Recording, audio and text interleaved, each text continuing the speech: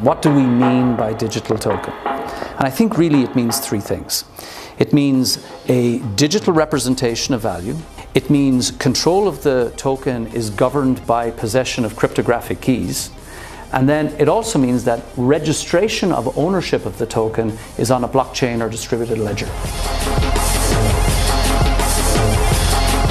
Those three things combined together are what we mean when we say the token economy. So tokens have existed for hundreds of years. I'll give you an example from the 1980s when you'd go to an amusement arcade and you would buy tokens to put them in the video game. So digital tokens are an extension of that concept.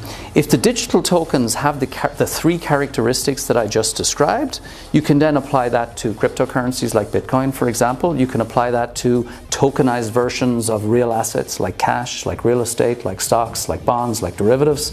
So the token concept can be as broad as you choose to define as long as it has the three characteristics that I just described. I think that up until now, the world of tokens has really lived in the obscure cryptocurrency and blockchain world, which is dominated by individuals and small companies and startups. And it's only now that big companies like the one that I represent, Banco Santander, are beginning to get interested in this new technology and how to deploy it within our existing businesses. So it started small and it seems to be growing, and at some stage, just like the internet started as e-business and eventually became business, I think the token economy will eventually just become part of the economy.